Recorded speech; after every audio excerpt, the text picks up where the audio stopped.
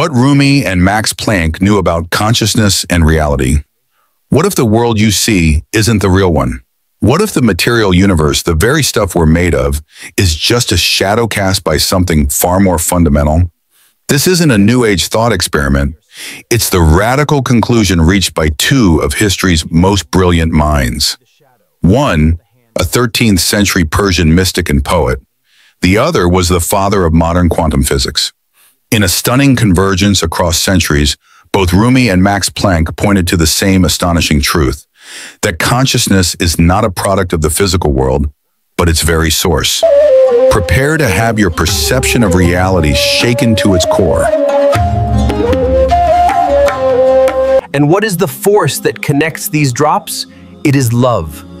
Love is the primary force, the substance of this fundamental consciousness. Without love, there is no river. If consciousness is all that is real, why does the physical world feel so real? Why can I not simply pass my hand through this table? Because the Creator has given the shadow its form, its rules.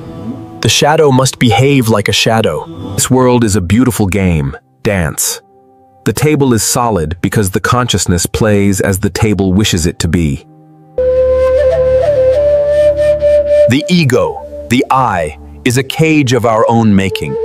But when we shatter this cage, we find our true self, a boundless consciousness, a love that flows through all things. We are not just Ahmed or Mahmoud.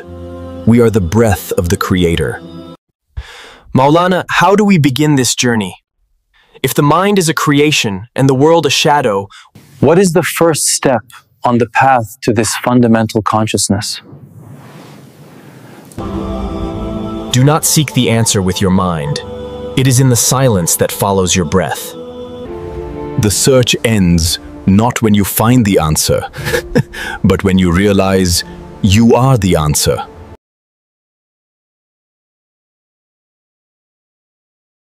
If this video touched your heart, subscribe.